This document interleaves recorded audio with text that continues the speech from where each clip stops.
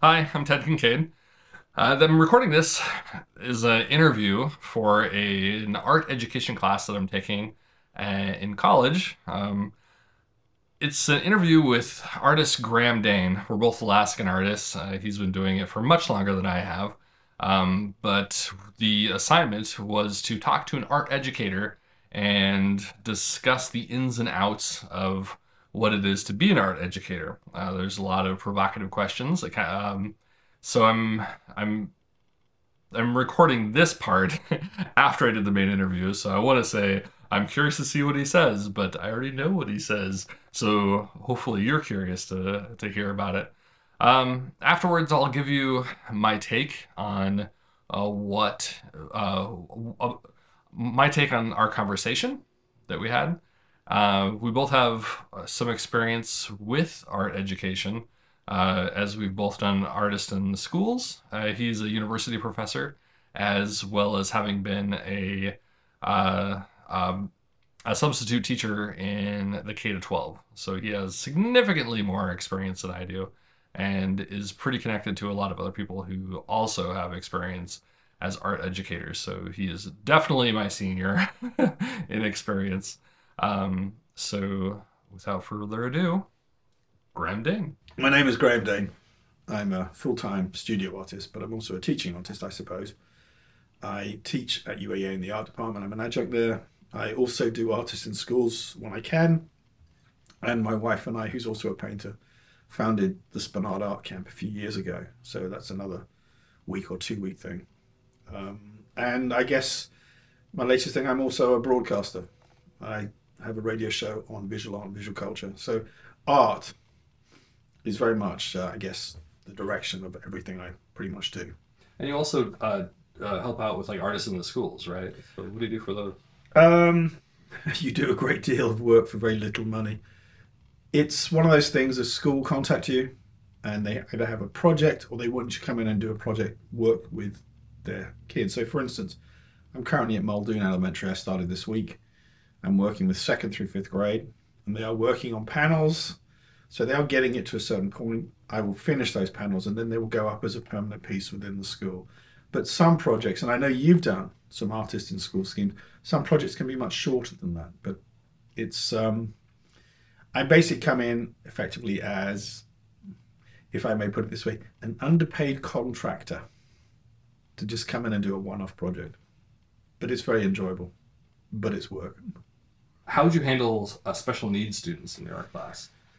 It's a little bit on the spot. But... No, it's a very good question because we're not trained mental health care professionals. I had an incident recently. There's not much you can do. You can't grab the student.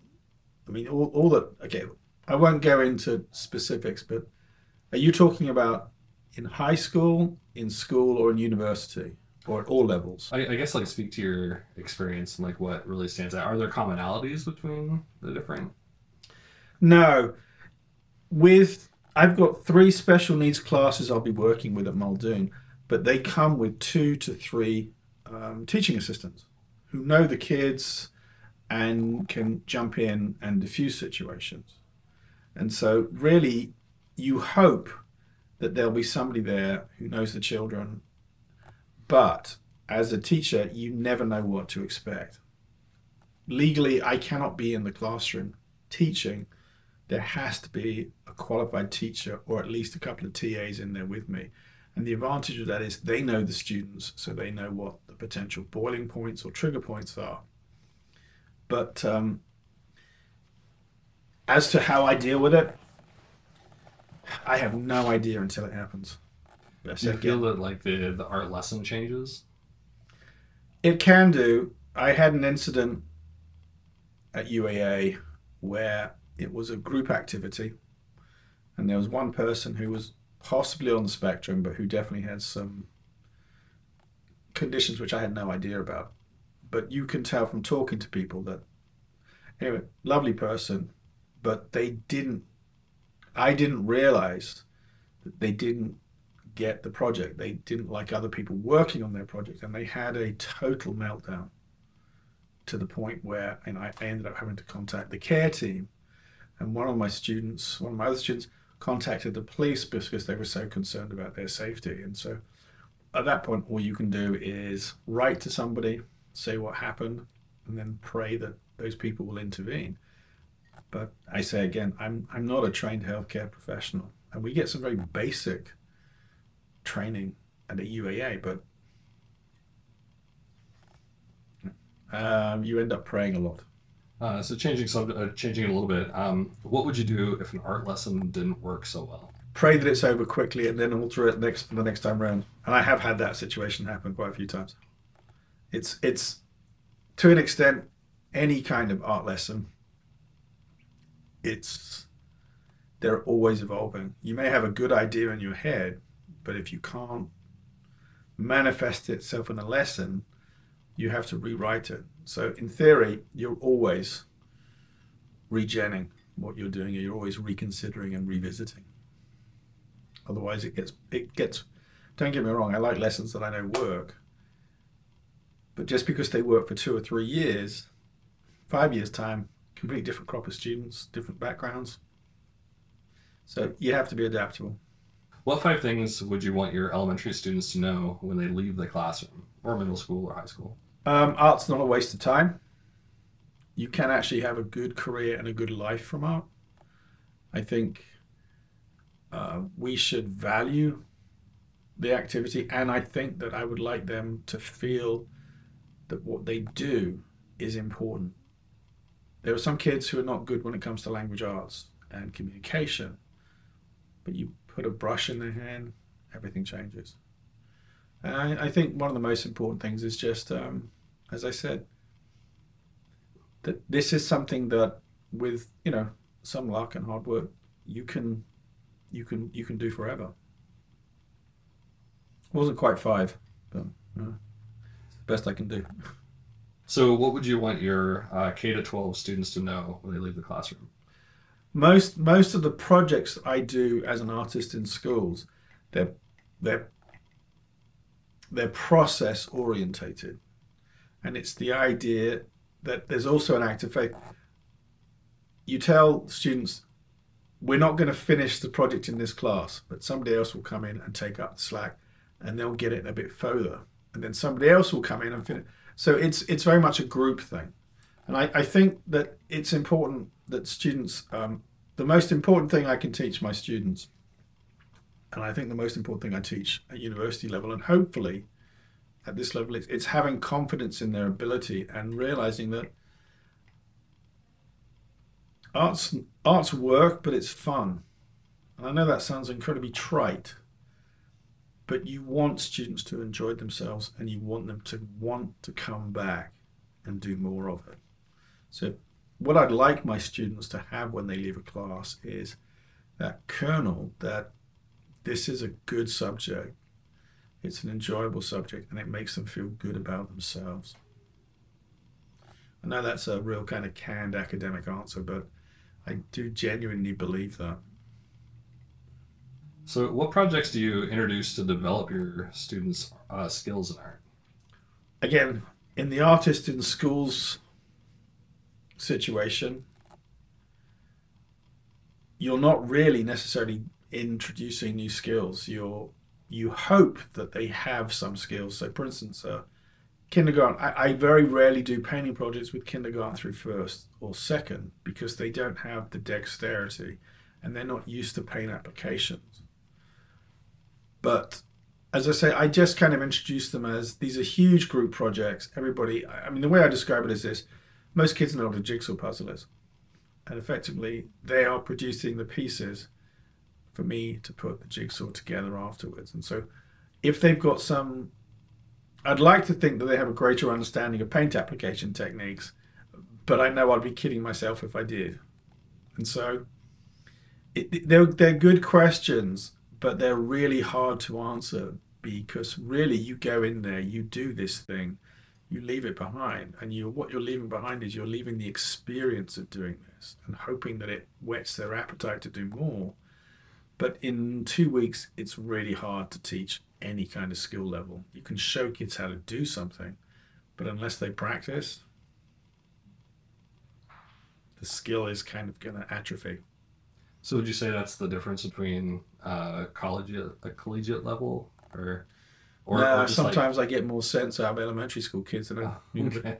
the difference at I think collegiate level is that people have opted to take those classes for whatever reason, and God bless them. Some people try their hearts out and they do really well. Other people try and they improve, but they're never going to be artists. And the hard part is, how honest should one be? Should you be giving people hope? I'm a cheerleader when it comes to this kind of stuff. Sure, I can tell people what they need, where they need to make changes, and I can make suggestions. But I believe that, I teach generally evening classes. So I may have put a 12-hour day in by the time I get to college, which means that they may have put in a 10 or 12-hour day too. So you have to make the classes enjoyable, but you have to make them stimulating. And so I would hope that at the end of those drawing classes, you can't teach somebody how to draw like Michelangelo in 14 weeks. Well, actually, with spring break, 13. But you can set them on the road that maybe they might get there in 20 or 30 years' time. So if I can teach them to have confidence in their abilities and to be prepared to make changes as necessary, I think that's the most important thing I can teach in beginning drawing. After that, it's just experiential. The more they do, the better they can become. So what are your specific art curriculum goals? Maintain a stable income. It's funny, I don't think about these things in these terms. In some ways, I'm a former elementary art school teacher. I was a long-term sub for a year, and I used to sub. And the curriculum is something that you're not really involved with. And when you're at university, I'm an adjunct. And so I guess whatever I teach slots into a greater curriculum. But as such, my curriculum goals are just they have an understanding of the language of art and design, and they're beginning to get they've got some experience with drawing materials, and they can see the potential of them. But beyond that, I can show them that. And if you like, it's the classic, I can open the door, but I can't push them through. Please name for me 3 of the state standards for elementary art. Next question. Yeah. Okay. How to hold a pencil, which end of a pencil you can draw with, and what a piece of paper looks like. And then the next one might be, so how do the state standards impact what you teach? And the state could be the municipality. They don't. I mean, it's a case of I'm restricted by the amount of time I have and the materials. So I'm using latex paint. Well, I have to be careful because some kids may be allergic to latex. And the other thing is that latex is, if it gets on your clothes, it doesn't come off. But otherwise, as long as I'm restricted really by time, by space, and by budget. So artists in schools used to give you $200 a week for materials, which is nothing. At least this project is $800. But I've already spent $650 on materials. That's just the basics. And so we have to follow code. That's the other thing. There are going to be certain municipal codes. I used to do a project on abstracted fish. And one day a fire officer came in and looked at them and he pulled everything down. He said because they were too close to the ceiling. Now, had the fish been hanging 15 inches below the ceiling, that's fine. But because they were hanging 5 inches from the ceiling, he said it was a breach of fire code. So they're the kind of restrictions that we have to deal with. Toxicity, danger, and whether or not we're breaching building codes. And you never know until you breach them. Seems like you'd have to be an engineer before you even started otherwise, right? Well, yeah. I mean, the other thing is the municipal codes, if you want to put a sculpture up publicly, if it's 5'11" and 3/4, that's one set of codes. As soon as it becomes 6 foot or higher, There's a completely different set of Oh, wow. municipal codes. And these are the things they don't teach you at art school. That list is getting longer and longer as I get older. So these are the kind of things that, for me, I take into consideration. Oh, and availability of materials. At the moment, anything that's laminated. One project I did last year, when we initially started the project, they were $60 a board, and then with the whole COVID and supply issue, they were $108 a board. So again, these are the kind of restrictions that that I have to work with. What are some of the knowledge and skills that an art teacher needs to be effective in the classroom? Patience. Again, and I don't mean that as a sarcastic. I think you need to be patient, and adaptability, because much as though I would love it if every kid picked up their brush, dips it in, did this, and worked almost in unison like some kind of hive mind, they don't. Some kids have got better manipulation than others. Some kids' dexterity is more advanced, and they all work at different speeds. And so you end up having to be adaptable, because you have to. This child will finish earlier than this child. In which case, what do? Because if you've got buckets of paint and brushes and bored kids, well, there's a recipe, light teal blue, touch paper and retire. So it becomes a juggling match. So patience, adaptability, and also just knowing what materials are going to work and what won't. I like the qualities of things like eggshell and of gloss paint, especially if it's oil-based, but you can't use those kind of things in schools. So some knowledge, adaptability, patience, and some knowledge of experience, and some knowledge of materials is pretty much, for me as a teaching artist, what I need. And after that, it's just bloody mindedness. Just, head down, stamina, get through it. What's your experience with using computers in art classroom? Last year was the first time I actually allowed my university students to use laptops for their design projects.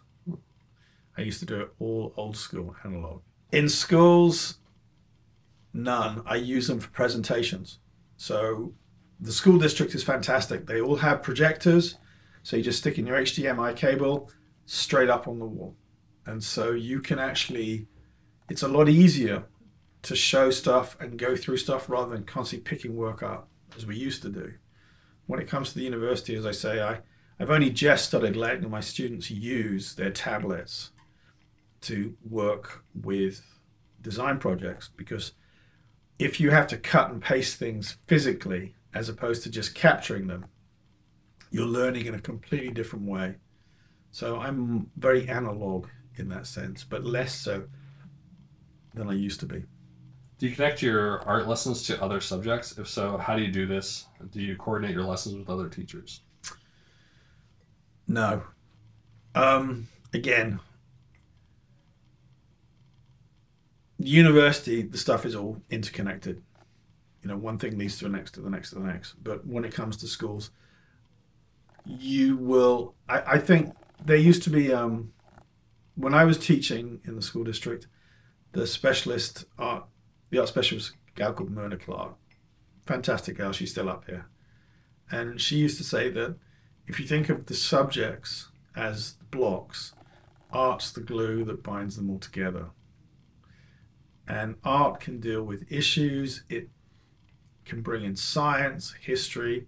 And I think if you're going to put lessons together, you should bring in other subjects and how it relates to it, but it's not an illustration project. But I think art is something that does bind everything else together. And the other thing is, a lot of teachers don't realize it's the most labor-intensive subject there is, because of all the prep, the cutting, the cleanup. But I think it's possibly one of the most, and I'm not saying this because I'm an artist, I think it's one of the most important subjects there is, because you can, those kind of subjects you were talking about, if you can bring them into your class, if you can get kids to relate to, I don't know, the slave trade, or to Abraham Lincoln, or voting rights, or it can even be as simple as Alaska wildlife. If you can connect your culture and their history through art to now, I think is a huge bonus. So do you find that in your class it just so happens to be that other classes are teaching analogous things, and do you find that that has an effect? I pray that they are, Okay. but I'll be honest again, as a teaching artist, these are kind of the concerns. They don't. I'd love to be able to lie and say, oh, I take these things into consideration all the time. I don't. You get to a certain point where you think, this is what I want to do. Right? This is how it needs to get done. That's it. And if you can I mean, I've had teachers who, when I've gone in and done residencies, they will tie some of their teaching into some of the stuff that we're doing in class. And I've given workshops where I'll sort of tell, or I'll hopefully show a teacher how they can use this subject or this artist, and they can talk about it and bring it into their class in other ways. But I'm not a trained educator. I'm somebody who kind of fell into it ass backwards, really, and just kind of ended up doing it more out of luck than design. Does an art teacher play a role in assisting students as they prepare to take state standardized tests? If so, what is this role? I disagree with standardized testing anyway. And I'm sure that the art teacher does, but again, I don't know what the state standards actually are. And if anything... Okay, how do you feel about students pulled from your art class for tutoring or standardized testing? It's going to happen. If it does, do I like it? No, I don't have much of a say in it. I like having what I consider to be closure. It's great if students can follow a project from start to finish. But if you pull them out, they may lose one or two of the key components. But I'm completely out. That's way beyond my control. Do I like it? No, but if it happens, you just have to accept it. How do you respond to a school board member who claims that art doesn't belong in the school? Unfavorably. Well, but first of all, I basically tell them that they were talking out of their backside, and that, and you've heard me say this before, art is fundamental to who we are as a species. As an activity, it goes back, if you believe some of the Aboriginal dating, 70 or 80,000 years. And as hunter-gatherers, despite the fact that art had no nutritional bonuses, we still made art. We still decorated things. 30,000 years ago, you have examples of abstract thought. The Lion Man of Holstenfeld. It's a carving of a human with a cave lion's head. And so I think it's fundamental to who we are as a species. And it's also the visual history of our entire history. Is art important? Yes. It's extremely important. It's a way of, it's communication. It's not arts and entertainment. No, I find that really offensive. It's culture and communication. But if you've got one or two kids in your school going hungry or who are homeless, yeah, at one level it's frivolous. But at the same time, it's one of those things that gives people, I think, a sense of identity. It's extremely beneficial for mental health. And I think that it's one of the most important subjects there is. So if you want to cut it, do so at your own peril. But visual thinking, visual awareness, visual literacy, all these things feed back into a kid's life and into their future in ways that we can't necessarily legislate for now. So, I'm a supporter, but it's one of those things that it's hard to justify it, especially when you are dealing with things like the Robert Mapplethorpe thing from 40 years ago. And there are still just as many of these things that come up. Was it Catalan's banana taped to a wall? It's not up to me to explain to a member of the school board why this works or it doesn't. I will if I have to. But at the same time, if a school board actually said that to me, I would just say that just shows your ignorance and how little why you shouldn't be on the school board making these kind of ideological decisions, because art should be above and beyond this kind of crap. Sadly, it isn't.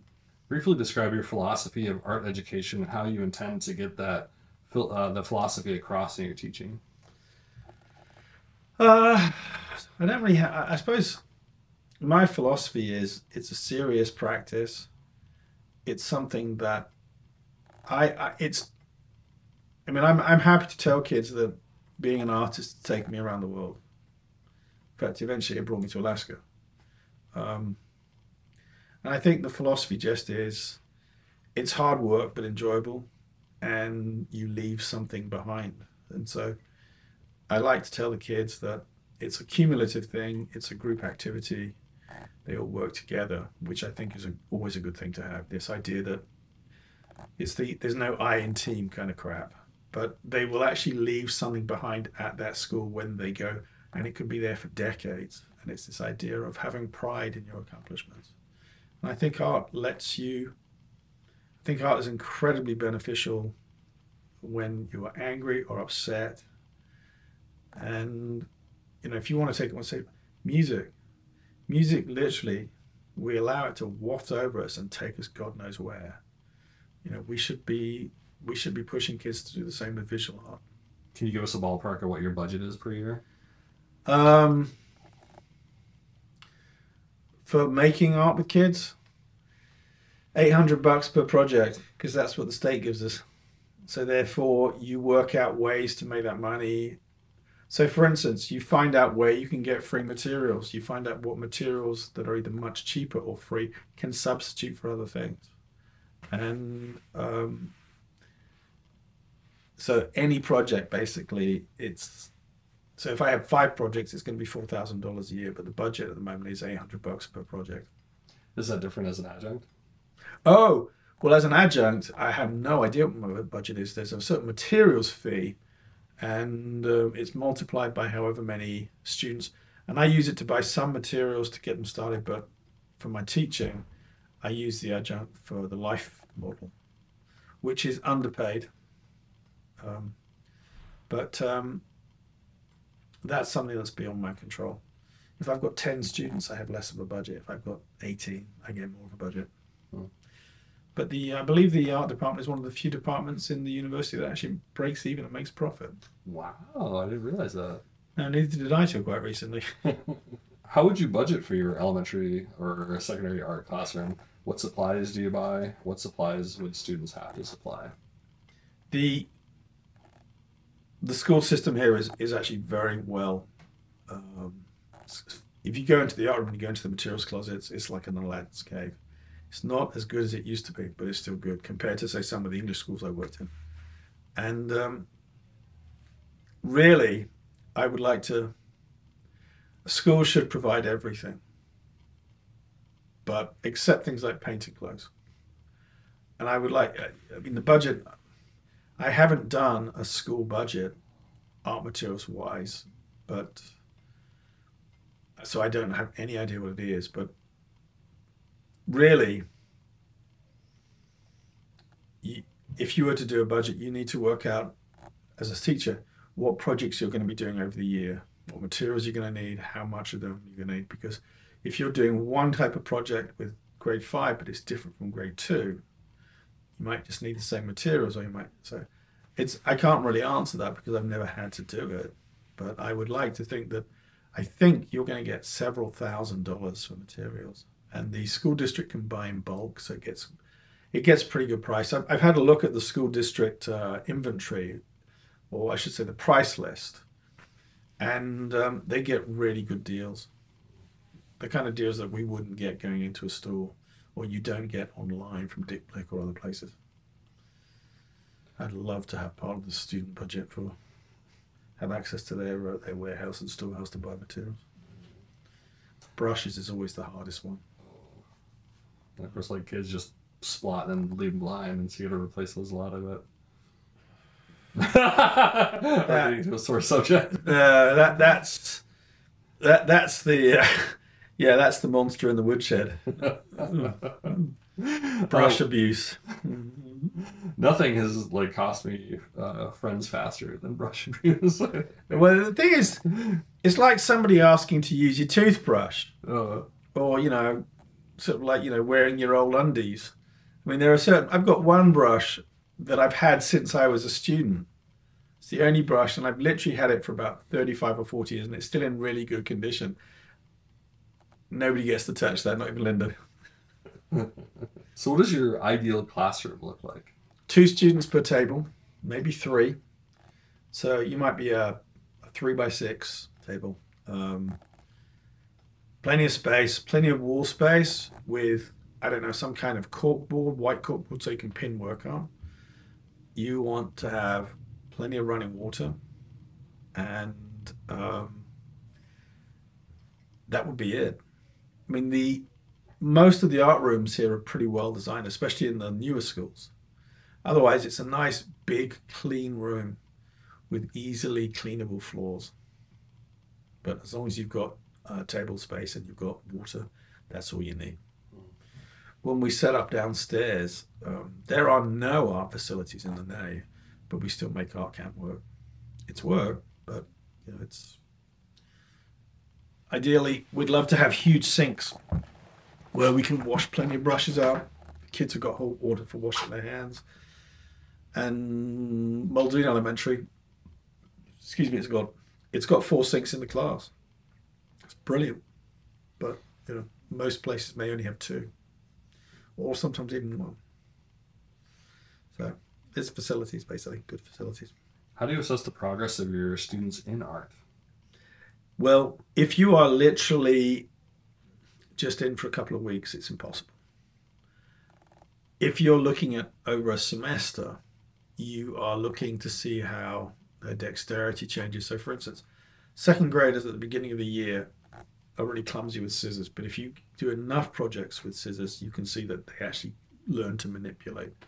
So to an extent, there's a performance in dexterity, but also I think every subject has its own specialist language. Art and design is no different. The elements and principles of design. Don't ask me to quote them. I can't remember them, even though I teach them. But at a university level, if you can talk to a student and you're talking tonal range, value, contrast, texture, and they understand it and they're answering back at the same things, shows me that they understand the language. And if they understand the language, they understand the concepts. So to an extent, you can teach that to school children as well. Hopefully, they will be able to talk to you in those kind of terms. Although obviously with kids, it's going to be more basic. What's your favorite aspect of art? What's your least favorite? My favorite aspect of it is making it. Just the pure joy of pushing paint around. That's a subject that we don't talk about very much, but that's kind of the worst kept secret in the painting world. My least favorite aspect, dealing with people at openings.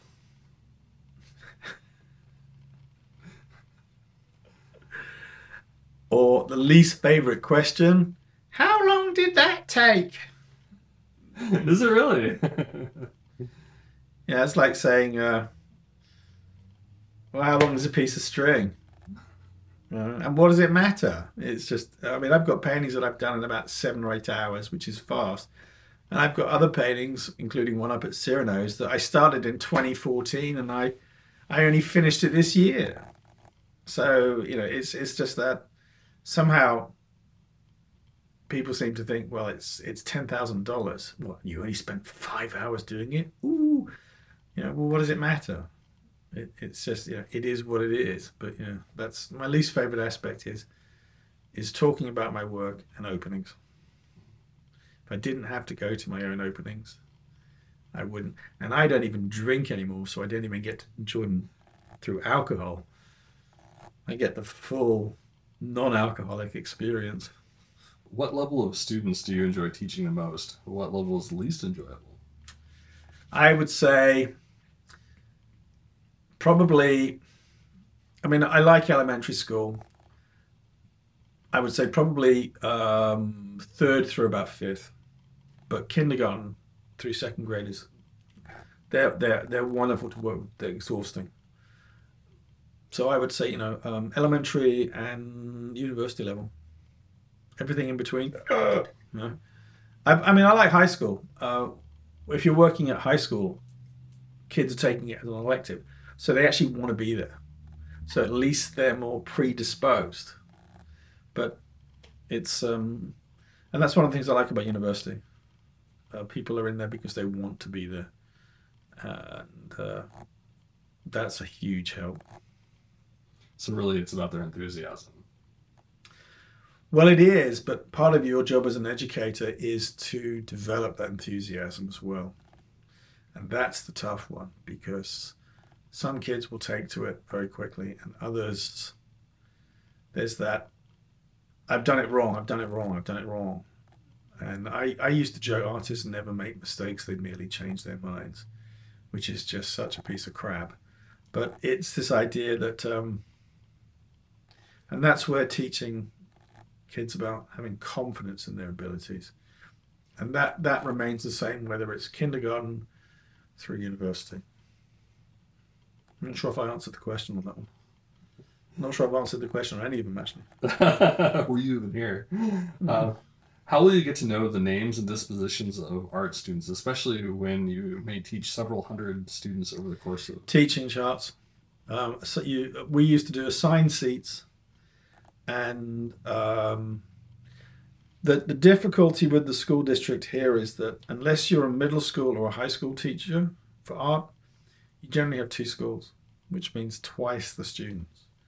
And the only way you'll get to know some kids very well, but the only other way you can do it is you literally, it's just, you put them in where they sit down, that's their place, which again I hate, but at least you can refer to a teaching plot chart and say, hey, Charlie, and then Charlie will say yes, otherwise it's chaos. The other one is, I mean, you can make children wear name tags, but if they're handwritten, sometimes you can't even read them. So, seating charts, basically. So what keeps you motivated to keep teaching art? Too old to do anything else. I enjoy it. I mean, I genuinely... Seeing students start from nothing and then they have a finished product that they're incredibly proud of, or watching students at university level and you see the awakening and you see their skills develop, you see that they get engaged and they really seem to enjoy this. I think one of my proudest moments, which I also find kind of funny, was, remember when I used to teach art history, right? It was one of your compatriots, I can't remember his name, but he was there when you were there. And I bumped into him at Diamond. I was coming out of the cinema. And he had this job, it was a cool job. He drove the Zamboni, right? Which I thought was great. Anyway, he came up to me and he said, I really wanted to thank you. And I said, why? He said, well, I took your art history class and I enjoyed it so much that I changed my major from computer science to painting. And that was a huge compliment. I remember saying, well, thank you for saying that. I really appreciate that. In 10 years' time, you might be cursing my name. But it's this idea of, as you know, I love this subject. I love art history. I talk about this crap on the radio. Sometimes I write about it. I've got a couple of books that I'm interested in doing. If that sense of love and enjoyment, if I can instill that in my students, it's a lifelong activity. You will be constantly developing, constantly learning. Nobody should sit on their laurels. Complacency is the death of creativity.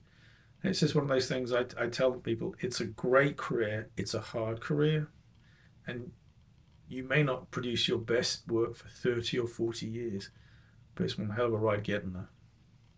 So no complaints.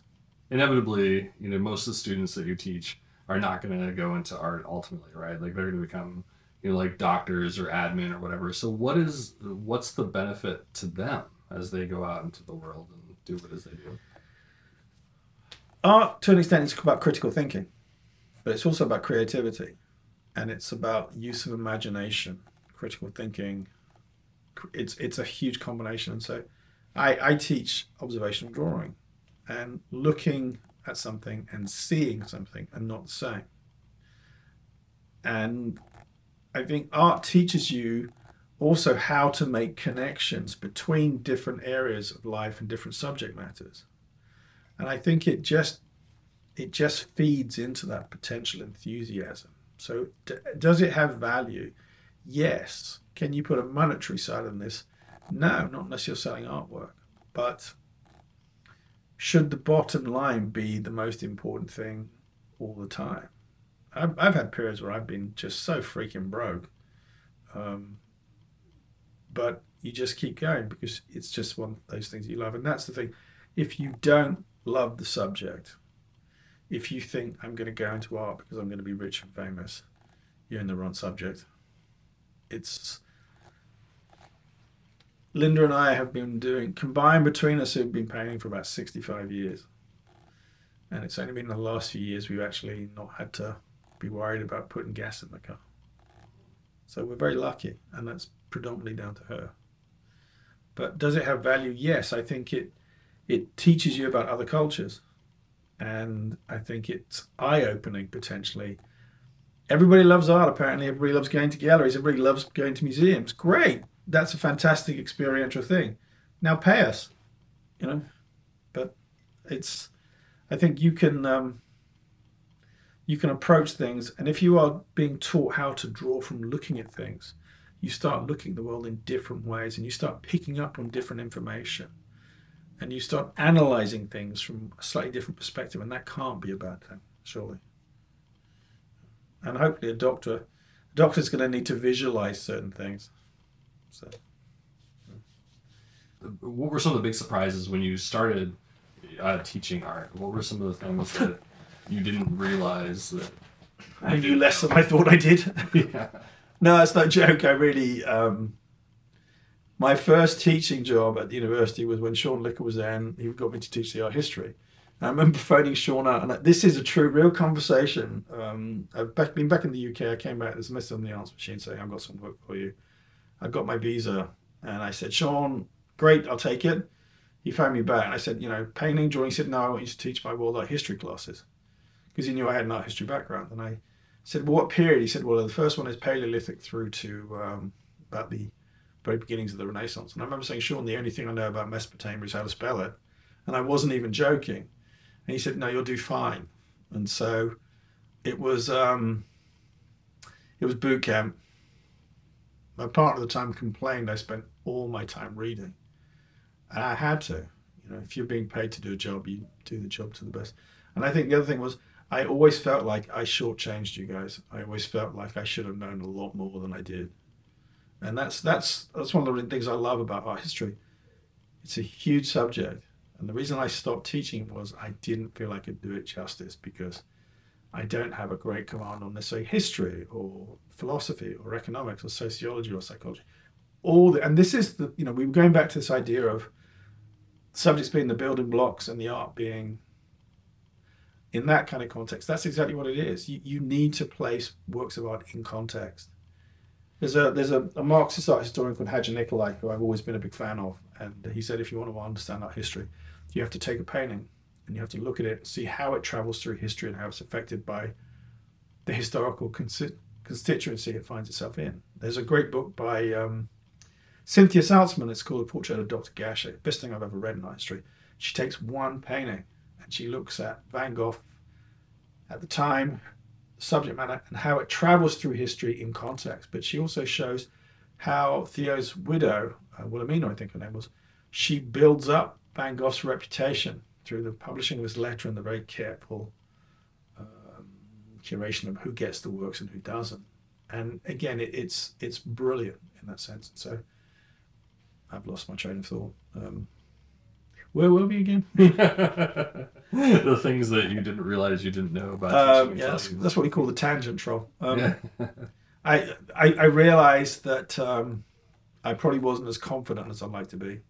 And also, I generally realized how little I knew. But then I also look back now and think, that's where everybody starts.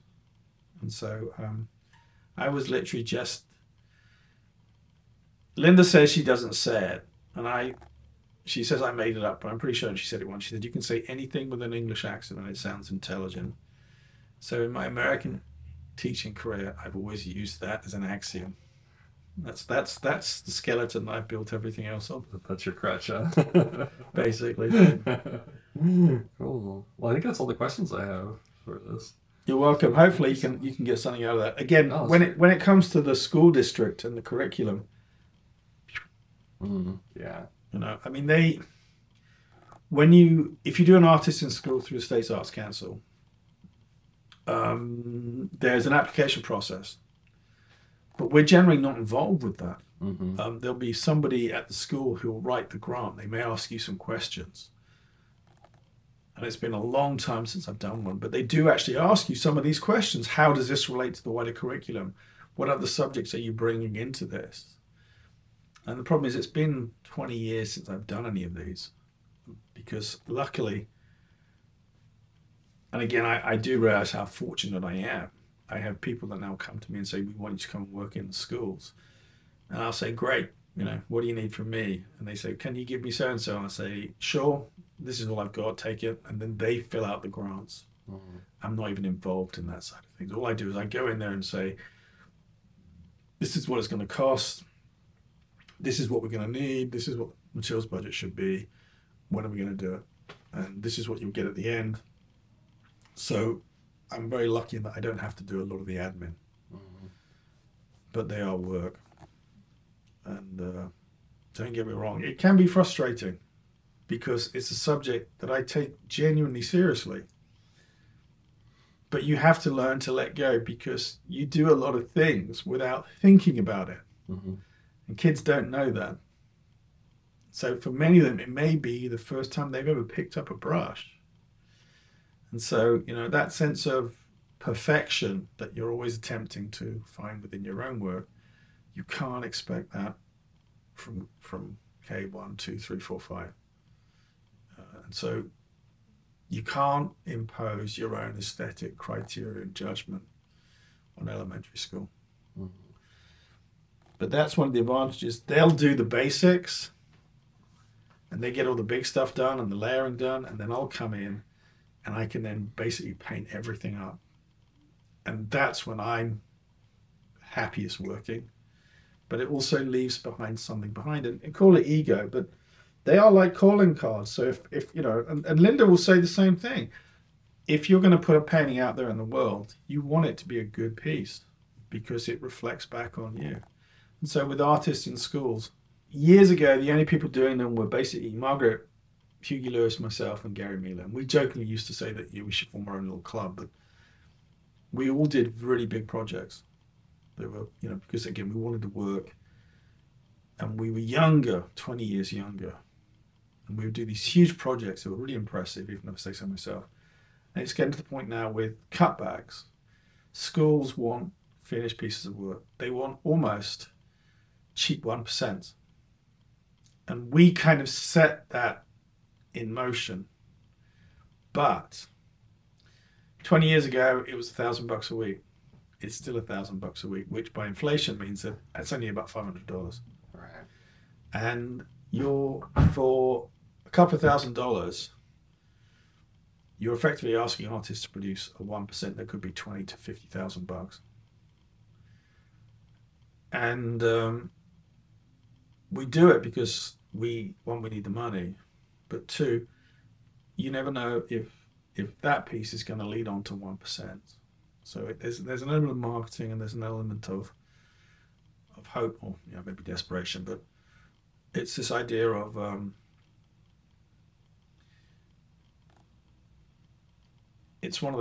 we are one of the few states that actually have these kind of programs. And so as an artist, at least you can do this and potentially earn an income, even if it's small and it's every so often, it's not regular. It's still good experience. It helps you improve. But things have changed. It used to be that as you did one or two, it would lead on to something else. So I think there were a couple of years in the early 2000s where I was doing 4 or 5 of these a year. I think I did 6 in one year. but I wasn't teaching. I was teaching at the university. I actually had to do one around my classes once, which was interesting. But I'd be at the school, rush over to the university, and I'd be plastered in my overalls, give my classes, then run back to the school. And they accommodated this, which was fantastic. But it's getting harder to do these because it's getting harder and harder to timetable them. There, they've got standards here. They've got inspections here, and here. And we get in the way, and it's a tremendous amount of work. It's a real impingement, and it can really disrupt some of the school routines. That's the downside. The upside is they'll get a freaking good piece of work that the kids will be really proud of. And if the kids are proud of it, hopefully the parents will be interested. And it's real positive reinforcement for the students. And, you know, it's not just me sort of doing that on camera. I genuinely believe this, and call me naive, because there is an element of naivety in some of that. But I choose to believe in the power and the positive aspects of the arts. So one of the things I've always enjoyed about Graham is how candid he can be. I hope that came across for you. You know, you kind of walk away knowing that things were not sugar coated. You know, if anything, you know, maybe he turns like the knob quite low when it comes to candy coating things.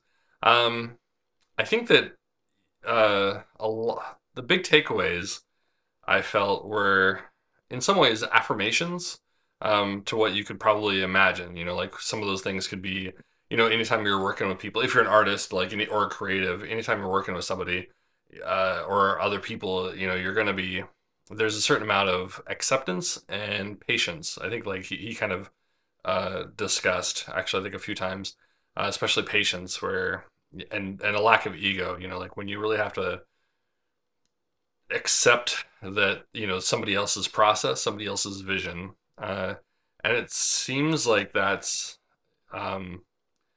easy, but if you've ever worked with other people, you know that there's a lot of compromise that has to happen. Because I think that we often get caught up in like what we imagine, you know, like success is going to look like. But we're not the only ones that get to dictate that. So that's very important, I think, for an artist, as well as a teacher. Oops, got a kitty here. So that's important for an artist as well as a teacher to consider. Projects are not going to always go the way they're intended. Just from my own personal experience, having done the artists in the schools, I definitely remember a few projects. And this kind of goes to the question that we posed to him, which was, what happens when a lesson doesn't go well? And I think that's, you know, when working with people, you know, you have that idea, you have that expectation. And when things go in a different direction, you have to be flexible. You have to understand, you know, like where things are, though success might not look the way you wanted it to, what are the different avenues, what are the different paths you can take to get to something that is acceptable, if not entirely successful. So I guess having like a flexibility is really important, to which Graham discussed as well. Some of the takeaways that I didn't quite initially realize were, you know, I've worked with as an individual support service provider for people with disabilities, and I hadn't really connected that, you know, like it isn't necessarily their skill level, and I was really kind of surprised that Graham didn't address skill level more. You know, his focus was more on the interpersonal and the social dynamics that might catch him off guard or catch the others off guard. So as he was referring to somebody in his university class that was triggered in an instance, I don't think he gave us a very detailed specific, but it was, yeah, so that was kind of a moment where I didn't expect that. You know, I was kind of looking for how could you handle somebody who had a remedial skill set or you know, like a non-traditional skill set, perhaps, or a divergent skill set, but that didn't seem to be as much of an issue for him. and perhaps that's just like a sign of the professional level of flexibility that he's adapted over the decades doing it. Um, that was kind of interesting. I think that also, anybody who's had to work within a budget, like he addressed that where it's not so much, like having to work within your constraints. And he's also always been like a very creative person when it comes to use of materials and finding alternate sources for materials. So if you, I think he alluded to in the conversation about, finding things that were cheaper or finding discounts, buying in bulk that the school district is able to get things a lot cheaper than otherwise. And I think that he didn't discuss this, but I think he was also talking about like how this is probably a conversation that we had later on about finding donations and how oftentimes like as an educator you can talk to hardware stores or paint departments, and oftentimes they have a bunch of oops paint or um, product that's broken or they can't really sell, and they're looking for a tax write-off. So having that creativity, just in logistical sense, is really important. Some of us are going to become educators full time. Some of us are not. I see it as something that I moonlight doing.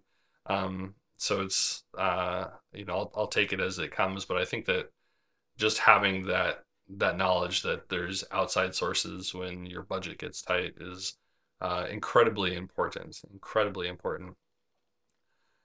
Um, some of the other things,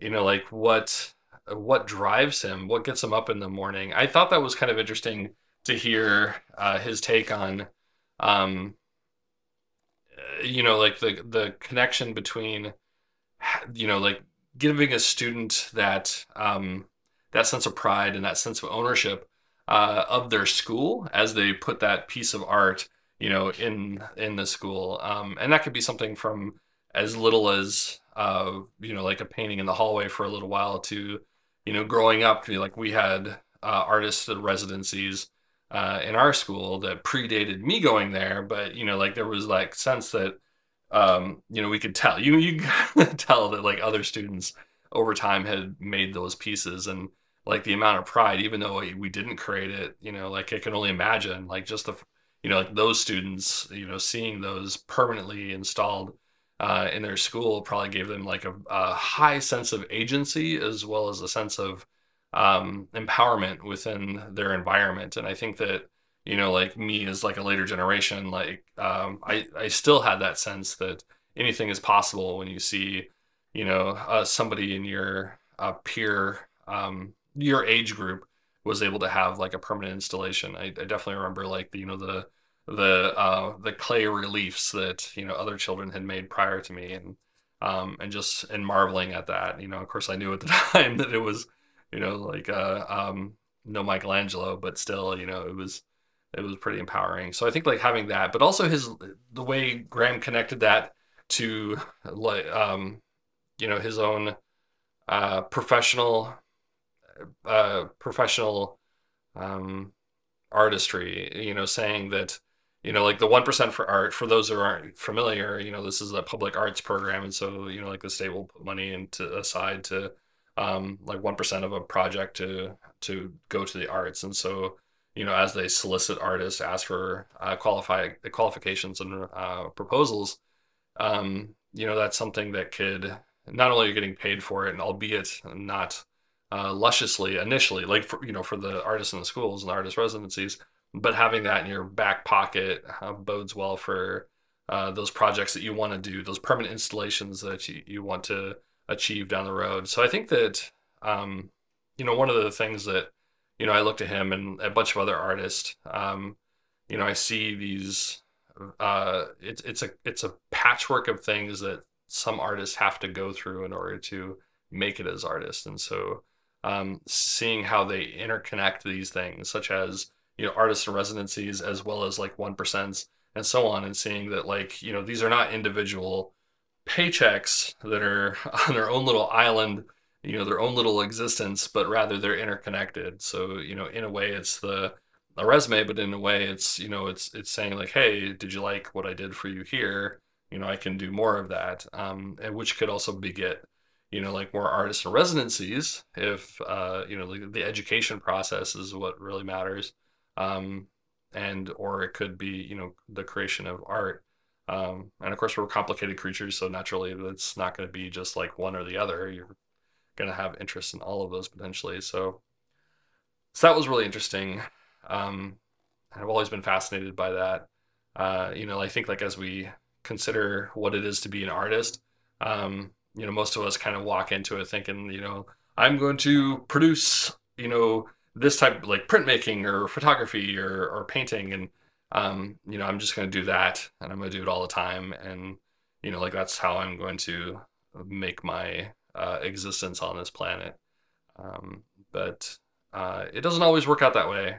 I think that one of the conversations that he and I had afterwards, sadly, the best conversations are sometimes in the parking lot, is just that, like how few artists go to become, like standalone artists, like get paid for their art production, in a vacuum.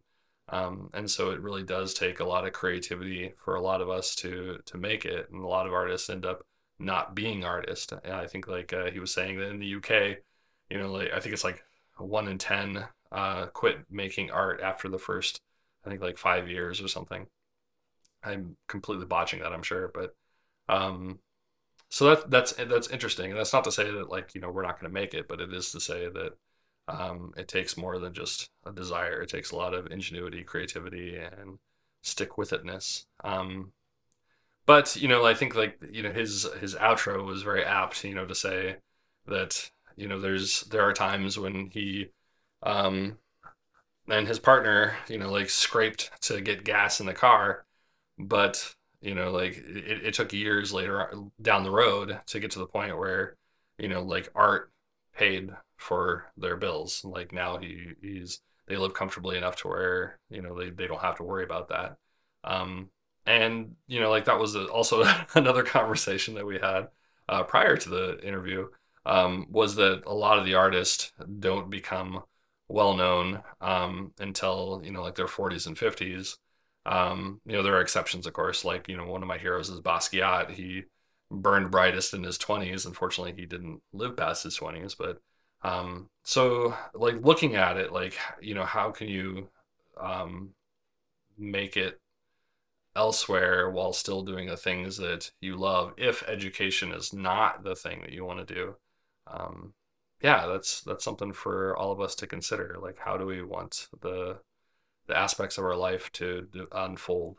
Um, so I think that level of ingenuity